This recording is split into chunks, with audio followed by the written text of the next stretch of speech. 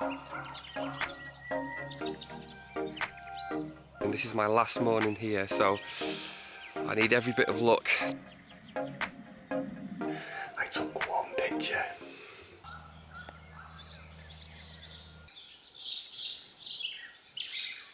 I'm becoming quite a fan of Eastern Europe, and in fact I've barely been back from Serbia for like a week, and I decided to get on a plane and come out to Bulgaria. Never been to Bulgaria before in my life. I'm in a little village pretty much in the middle of nowhere. It's absolutely beautiful. It really is like stepping back in time here. Anyway, as often is the case, I'm here for bird photography, and it's just about 6 o'clock in the morning. Sun's just coming up over the horizon behind me. There's a woodpecker, green woodpecker or grey-headed woodpecker that was calling there, I'm not too sure which one.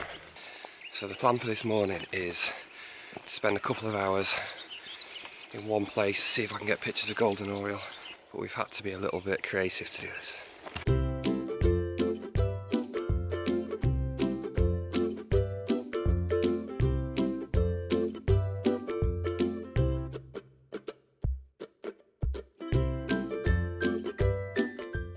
I think this is a first. Don't think I've ever photographed from the back of a transit van before. So there's golden orioles like all around this property. It's just absolutely incredible. You can hear them calling all the time. But this little spot they seem to have been favouring. There's a couple of trees where they've been hanging out. One of which is a little plum tree, and they've been coming into here fairly regularly. So we've just got the van into position, and I'm just literally going to concentrate on this one tree. So I've got set up, give it a few hours.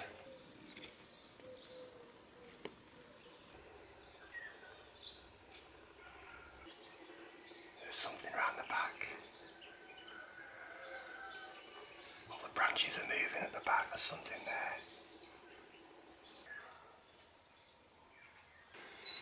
Oh no. I can hear them.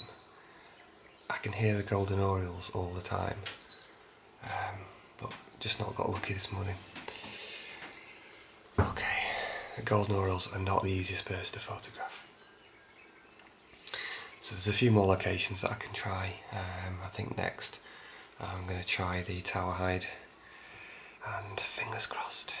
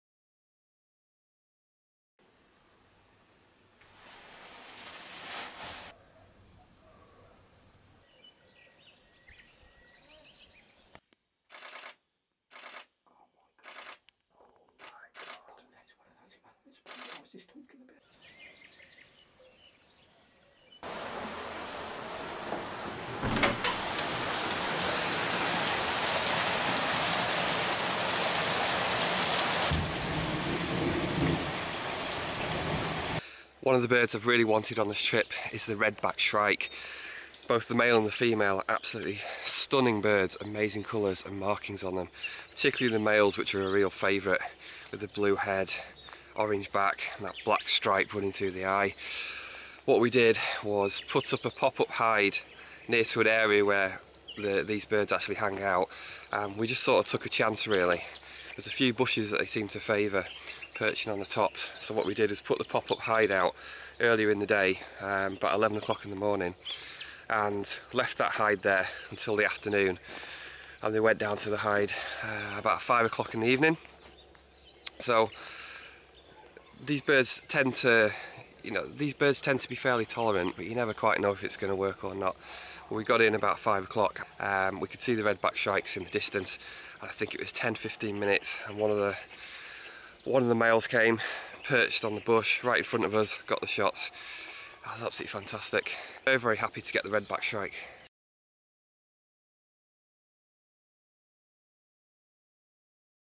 It's just coming up to 6 o'clock in the morning, and the bird song here is absolutely incredible. I've got house martins nesting like literally outside my window, so every now and again I can hear them like bubbling and chirping away.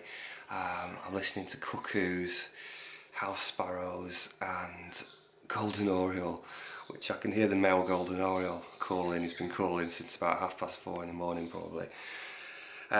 So I'm going to have a cup of tea because I need a cup of tea. So another early morning, take two. I'm going to have another go at the golden oriole. You see the van behind me, so I just got in a different position today. I'm just going to go for this tree. As I said, they're often landing in the tops of these bushes, calling, and actually feeding on some of the fruits as well. So got the van in position, my mobile photography hide. Going to have the camouflage again at the back, and have the big lens with the extender. And fingers crossed for this morning. This is my last morning here, so I need every bit of luck trying to get that golden oriole.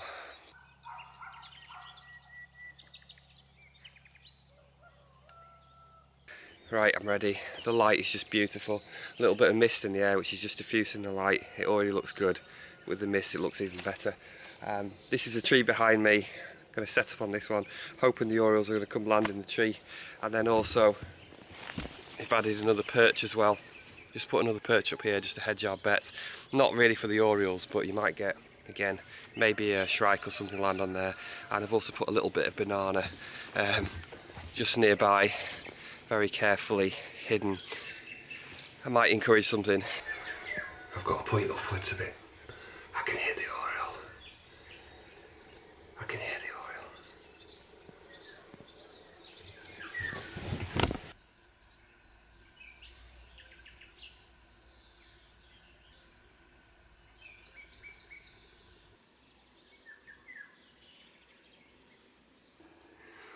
It's a green woodpecker.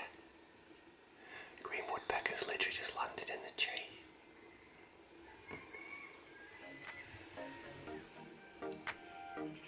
Fantastic. It was really close as well.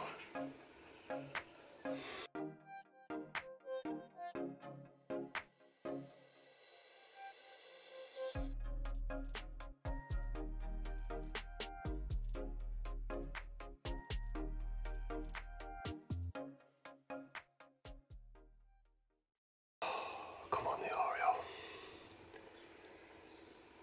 This has been brilliant. This trip's been brilliant. I've had almost everything I've wanted apart from the golden oriole.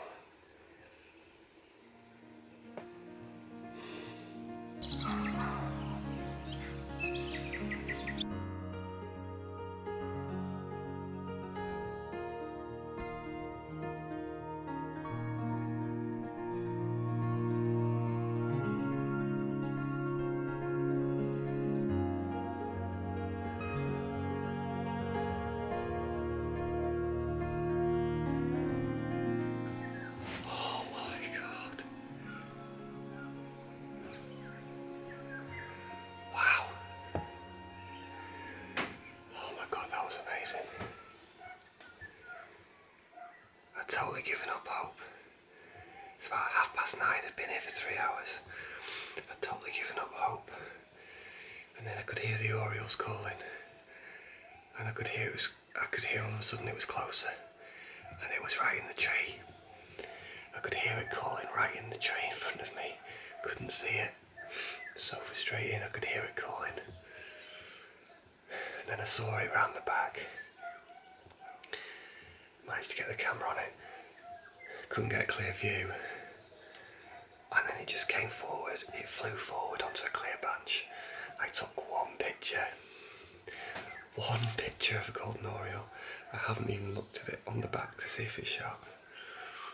I'm too scared to look at it. Oh man. And then there was a female, there was a male golden oriole. And then there was a female behind it as well.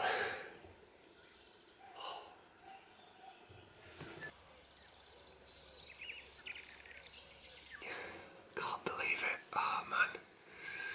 Can't believe that. If you just try and stick it out, you never know what's going to happen. That was incredible.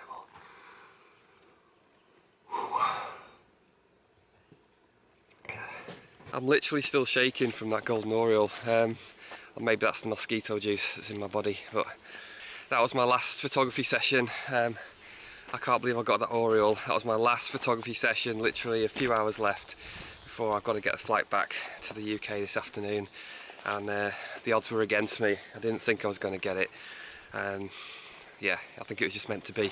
And I've photographed so much variety, so many birds in literally 2 days. It's been quite phenomenal really.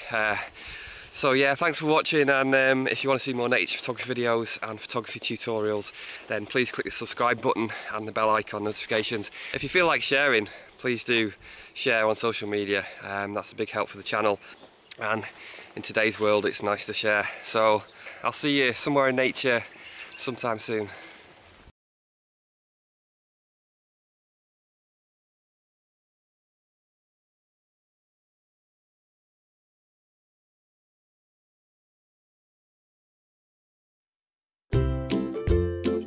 All these new photography hides with toilets and tea and coffee and all that. This is the future. Transit van. This is the job. Mobile, keeps you cool, gets you a little higher. Perfect. Get yourself a transit van. And if you're tired, you can sleep in the back of it as well.